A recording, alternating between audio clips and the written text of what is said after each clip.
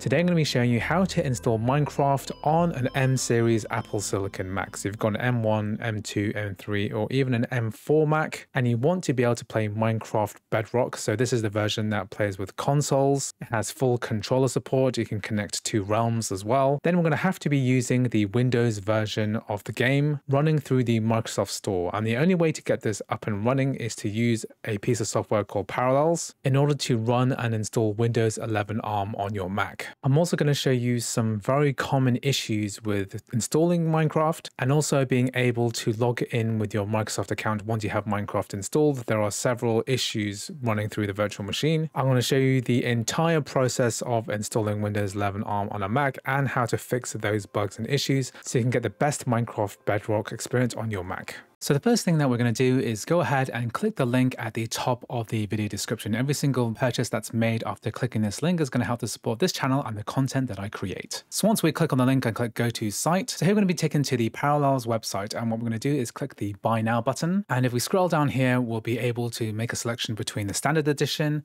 and the pro edition. So at the moment, I recommend downloading the pro edition, which unlocks additional features, and it's actually going to be cheaper than buying the standard edition at the moment, especially because it comes with a really nice 25% off discount. So here we're going to press the buy now button, and here you can see the 25% discount has already been applied. If you're watching this in the future, what you can do is to enter the coupon code AppleWiki10 and you can get a discount from there as well. However, if you are interested in just trying this out for the very first time, you can actually just go ahead and use the free trial. You can click the try free button, and here we can make full use of a 14-day free trial here. Just enter your email address, agree to the terms and conditions, and press the submit button. If you do decide to make a purchase eventually, remember to use my link in the description to help support this channel. So here we'll be taken to the Parallels trial screen here. I'm going to click on download Parallels desktop, and that started the download process. So all we need to do now is to minimize, and then we're going to go ahead and install Parallels. So click on find it here, click on downloads, and then we're going to find the install Parallels desktop DMG. We're going to double click, and then we're going to double click on install Parallels desktop, click on the open button here, and then click allow, and then we're going to accept the end user licensing agreement, click on enable, and here we can choose whether we want to submit data, click enable or disable, and now it's downloading the Parallels software. So just wait for that to finish. Here it's now saying it's installing, and here we're going to enter our password. Just type that in. Here it's initializing. So here it's going to ask us to create a new virtual machine, and you can actually go ahead and download a multitude of different operating systems, including different versions of macOS, Ubuntu, Fedora Linux, Debian, Kali Linux, etc. However, today what we're going to be interested in is downloading and installing Windows 11 ARM. So in order to do this, all you have to do is to click this button here, get Windows 11 from Microsoft, and then press continue. Here it's saying download and install Windows 11. We're going to click install Windows here. So this is very easy to do. It's a one-click process, far simpler than you doing this on VMware Fusion or on UTM. Parallels is going to handle the download and installation of Windows 11 ARM. No other steps are required. So here it's saying it's validating. So now what we can do is click try free for 14 days here. We're going to go ahead and activate a free trial. So here it's saying the trial period ends after 14 days. Here we're going to click continue trial. So this is Windows 11 ARM operating within this little window here. And now this is going through the standard Windows setup. So no intervention is required on the user end. This is what you'd normally see if you were installing Windows 11 on bare metal. Now it's saying getting ready. Here it's saying just a moment. Saying here the PC will restart, but it's just a virtual machine that's going to restart. Here it's restarting. And now we're booting into Windows 11. So here we're going to allow these permissions by clicking allow here and then allow here. And now it's saying the installation is complete. Click to continue. So here what we're going to do is to accept the Windows licensing agreement, press accept. And now it's saying here that Windows 11 has successfully installed. It is warning us that we need to activate our copy of Windows 11. I'm going to be talking about that a little bit later in this video. The first thing that you might want to do is to full screen this. So you can go ahead and click the green button here, and it's going to full screen the virtual machine, and it takes a few moments to resize. And what I'm going to do is right click on the wallpaper and then click on display settings. I'm just going to change the scaling. So I like this at 100%, so that it's a bit more like the rest of the computer in terms of DPI scaling. So this is a pretty typical Windows screen. So if you want to be able to put this back into a window, all you've got to do is on the keyboard, press Control and Option at the same time, and then you'll be able to toggle the ability to open up this menu bar at the top. You can exit full screen and come back into this window. So just remember, Control and Option allows you to release your mouse from the virtual machine window. So another thing we want to do is to configure the virtual machine. Because we're on default settings at the moment, we can click on the Start menu here and then shut down fully. And then once that has fully shut down, it's going to go into the control center here. And now we can configure it. So click on this cog icon and then click on CPU and memory. So this has automatically determined the number of CPU cores and the amount of RAM that's allocated to this virtual machine. But if we click on manual, then you could actually change this to something a bit more substantial. So for example,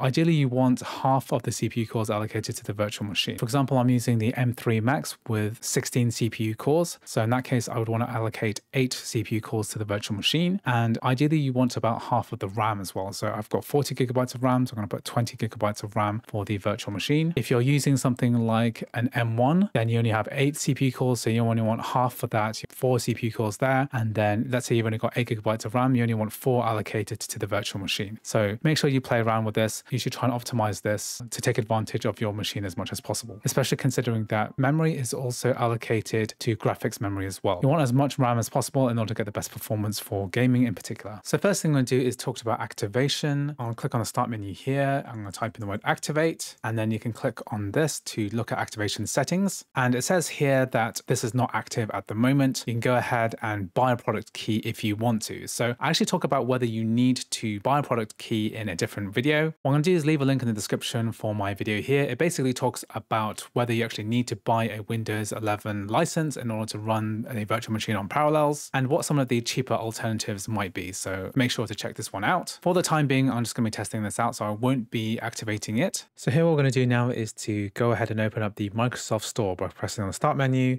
doing a search for Microsoft Store, and then clicking Open. And then we're going to be doing a search for Minecraft. So I've purchased this before, but you can purchase this directly through the Microsoft Store. Once the game's been added to your Microsoft account, you can go ahead and press the install button. You can check the download progress by clicking the downloads tab, and then just let that complete. So now that Minecraft Windows is downloaded, we can go ahead and open the game, press play, and then this is the Minecraft Bedrock version, which is not available to play on macOS. So what I'm going to do is go ahead and sign into my Microsoft account. So if you want to sign in and you're getting this error message, what you can do is go ahead and make sure that we have the Xbox app downloaded and installed. So I'm going to go ahead and download the Xbox app here. You can also get it through the store here. If you type in Xbox into the search bar, go to apps, and then go to the Xbox app here, and then make sure this is downloaded and installed, and then click the open button. So here what we're going to do is click Install Gaming Services, click Get here, press Yes. That's downloading. So now that's done, I'm going to go ahead and go into the Xbox app here and then sign into your account. I'm just going to select my Microsoft account, press Let's Go, and now we're signed in. I can minimize this, and I'm going to quit Minecraft, and then basically go ahead and open this again. We're going to press play and then sign in. And if you continue to have issues, you can go ahead and download the Xbox Identity Provider if this hasn't been installed directly by the Xbox app. If you can't find this, I'll leave a link to this in the description. It's an App Store link here, which I'm going to go ahead and leave a link to. So this is now installed. And so what I'm going to do now is to go to my library, then reopen Minecraft for Windows, press play. So I'm going to press the sign in button. And now I'm signed in with my account correctly. Now I've got my real Xbox account attached here. I can go ahead and access DLC, Marketplace, and then all of the online realms as well. So all of this content is now on my Mac too. So anyway, this is how you get Minecraft Bedrock running on an Apple Silicon Mac using Windows 11 ARM running through the Parallels virtual machine software. Anyway, I hope you found this video useful. Thanks for watching, and I'll see you in the next one.